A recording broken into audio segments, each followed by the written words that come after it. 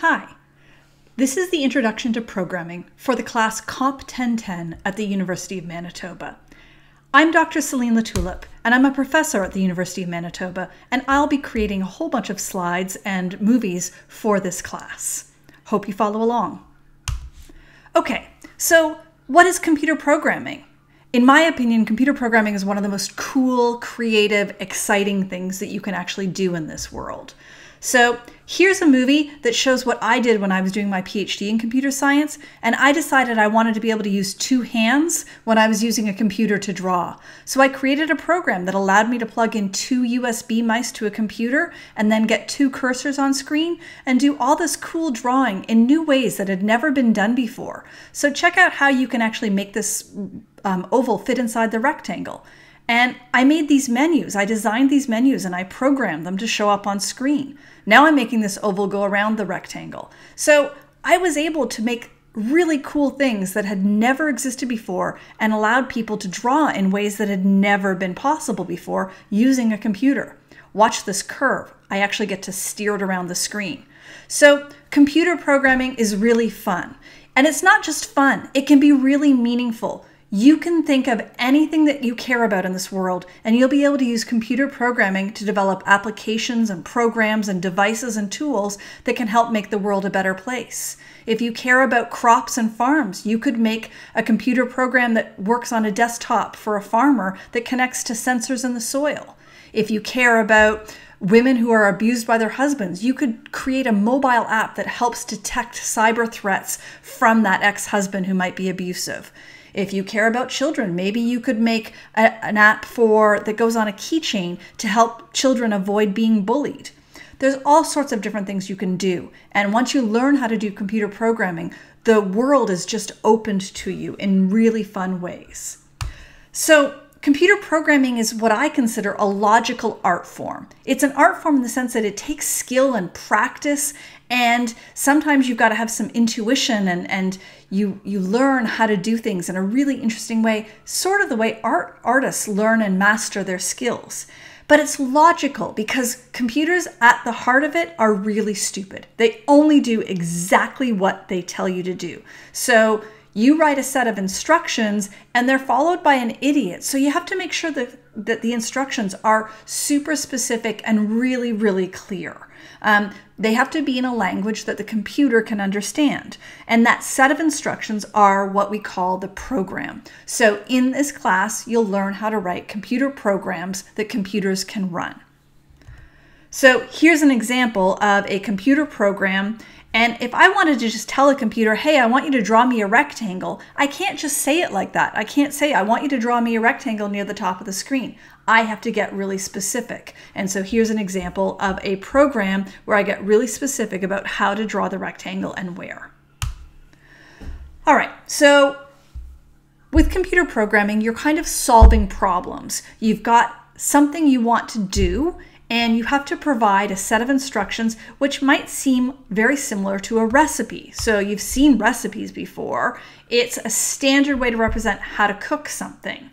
You could also think of computer programming as being similar to music composition. Everything in this musical score specifies how that music will sound and how to make it sound that way. So again, I can't say this often enough, computers are really stupid. They only understand concrete, simple, unambiguous instructions. You have to be really, really specific, and you have a very limited language that you can talk to the computer in that the computer can understand. That's the difficult part. That's the challenge. But the great thing is that computers are incredibly fast. So how fast are they? Well, a common computer today might be a 3 gigahertz computer. That's how fast the computer runs. And what that means is it's got 3 billion cycles per second. So it can do 3 billion calculations per second. Right now, that's a pretty slow computer actually in today's standards. Lots of computers today you can have multiple computer processing units on them. They're called cores. So you might have heard of a dual core or a quad core. So imagine that you have a computer that has 6 processing units on it, a 6-core computer. That means that At any given point in time, it can do 6 instructions in parallel, one on each of those processors. So that's 18 billion calculations per second. That's a lot. Computers are really fast, so even though they can't guess what you mean, they can do a lot of things really quickly. So I think it's important for you to have some idea of how computers work under the hood. So what's inside that box that makes computers work even when you do succeed at giving them a really clear set of instructions? Well, instructions get translated into a series of sort of switches, ons and offs. So this is something that we call binary. So a switch can be on or off. It can't be in between. And on is typically known as 1, and off is typically talked about as 0, so ones and zeros. So a bit of information is either on or off. It's either 1 or 0. And you can put 8 switches or 8 bits in a row, and you get what we call a byte. But this is just a series of ones and zeros. And this is actually a number system. The number system is binary. We're all used to the decimal number system where we have 10 digits. In binary, all you have is 0 and 1. So everything has to be represented this way. And what this is actually, you can think of it as a series of electrical pulses that the computer reads and understands. So I'm going to show you what I imagine this in my head to look like. So this 0 is a low voltage. So if we have high voltage up here and low voltage down here, and we want to take the 0, we're going to send a low voltage signal. And then the next thing is a 1, so we're going to send a high voltage signal. And then we have another 1, so we're going to send another high voltage signal, and another 1, another high voltage signal, another high voltage signal. And then we've got some zeros, so those are low voltage signals, and we've got 3 of them. And so you can think of this as a series of electric pulses that are being run through a computer really quickly. So this is like the electricity is off, and then it's on, off, off, right? And this gets interpreted by the computer. So these bits actually mean something. And if we were to take this series of 8 bits and translate that into our number system, that actually becomes the number 120. Okay? And what's interesting about the number 120 is not really very much, but numbers like this actually can represent the number 120, but it could also represent letters. So we have something called ASCII, which is a way of representing letters for the computer. And if we look at 120 on this ASCII table, we come down here, 120 actually maps to the letter X. So maybe by sending this series of pulses, ons and offs, high and low voltage, to the computer, we're actually telling the computer we want the letter X to be stored in memory or printed on screen. And so that is a really quick high-level overview of how computers get information and how it's stored and how they are transmitted through electrical pulses inside your computer. Okay, so early programming looked a little bit different than it does today. So in early programming, the big early computers didn't have keyboards and screens and electrical switches the way that we think of today. This is the ENIAC computer, and it had like vacuum tubes, and to program this computer, these computer operators had to plug and unplug these tubes and connect them to different areas. So almost all of the early computer operators were women, by the way. This was a lot of work, lots and lots of labor to set up this thing to program and do calculations. All of these tubes had to be plugged and unplugged. So that's a lot of work. And this thing could only do 385 multiplications per second. At the time, that was considered insanely fast. By today's standards, it's insanely slow. So after a while, it became obvious that this was really inefficient, and they came up with this punch card system. So this is a picture of an old punch card, and you can see that things that are punched are ones, and things that are not punched are zeros. And so these things would be read row by row by row, and that would be the way to get the computer instructions into the computer so that they could be understood as everything is either ones or zeros. So ones or zeros basically is what we call machine language. And so a big long series of ones and zeros like this one here might mean something like add 1 to the score. And you can imagine that figuring out all the ones and zeros and entering all these ones and zeros would be mind-numbing and super tedious. Really, really difficult to do.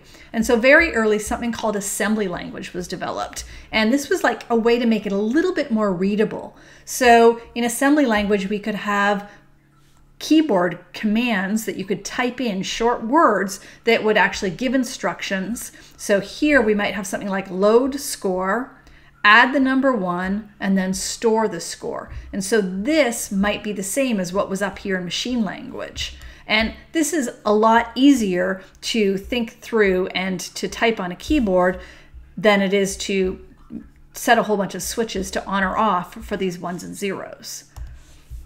So assembly language basically introduced a level of abstraction. It got us away from this low-level ones and zeros and switches and allowed us to think a little bit more the way humans think with words. And there was something called an assembler program that would take something like this assembly code and turn it into all the ones and zeros that the machine would understand. Nowadays, we have high-level languages. And this is really good because they are definitely much more human readable. So that you don't have to work either in assembly code or in binary. And the human readable high-level languages might look something like this. So here's a statement, score equals score plus 1, and then here's something that's a comment, and this is just for us to understand what this does. This is adding 1 to the score. Fortran was the first high-level language that was created, and there have been lots and lots. There's hundreds of different high-level programming languages. One of the most popular that's commonly in use is Java, and it was created in 1995. In this class, we're going to be using processing, which is a sort of a simplified form of Java that was developed in 2002. It was developed mainly for artists to use to make it easy to get visual output up on screen really quickly. And so it's a lot of fun to use, and we'll be using processing. The syntax, which is sort of the rules for writing the commands and the instructions, is the same in processing as Java. So once you learn processing, you can go and switch into programming Java pretty quickly because they're almost identical. There's just Java is bigger than processing. There's more things in Java than there are in processing. And so this is what a Fortran program looked like. So you can see it starts to look a little bit more human readable, provides a little bit more flexibility than the assembly code from the last screen. All right. So here's the basic Java program, and this starts to look more like sentences in written English, although it's still a little bit strange when you've never seen it before. There's these brackets and there's these special words, and you might look at this and go, I can't make any sense of that. And that's okay. You don't need to know how to make sense of this right away, but you might be able to pick out some things that start to look familiar, like print and hello world, and those are like quotation marks. And in fact, this very short Java program, actually all it does is prints out the text hello world onto the screen. So if you run this program, it looks like this. It just says hello world. And just so you know, hello world is the most common first thing that people do when they learn a new programming language. It's the very first step, is figuring out how to get something printed out to screen. And traditionally, everyone always writes hello world as their first program.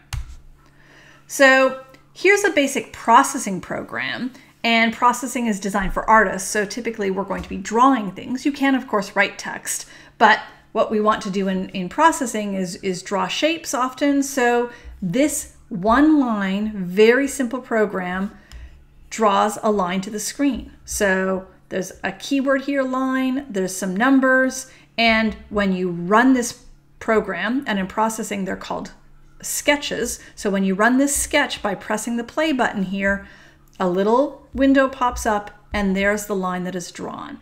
And so We'll learn more about how all this works, but this draws a line from 0, 0, so these are coordinates, to 10, 10. So 0, 0 is the top left corner of the screen, and 10, 10 is 10 in and 10 down, and so it drew this little short line here.